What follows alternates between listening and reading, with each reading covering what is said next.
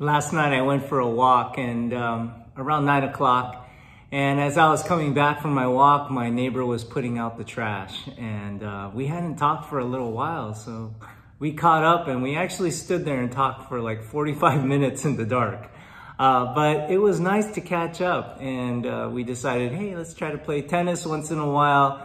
It was great to just reconnect. But you know, after certain conversations, I don't know if you're like me, but sometimes I think, gosh, I wish I would have asked them about this, you know, or is there a question that could have gone a little deeper than our conversation? It was a great conversation, and those are great.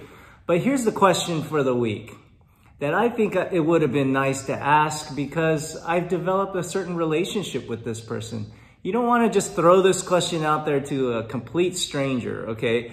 But if there's somebody that's kind of an acquaintance that you know there's some kind of bond there, here's a good question to ask. Is there anything that's been challenging lately? Is there anything that's been challenging lately? And I think that, you know, of course they can always back off and say no, you know, and you move on. But if there's anything, it helps them know that you care and you're a person that can listen. So that's a wonderful way to walk with people. So whenever you get a chance, even if you have a text with somebody, you can just throw that question out there. Is there anything challenging lately? And I just pray that the Holy Spirit will move and that you can walk alongside with others around you this week. All right, have a great week.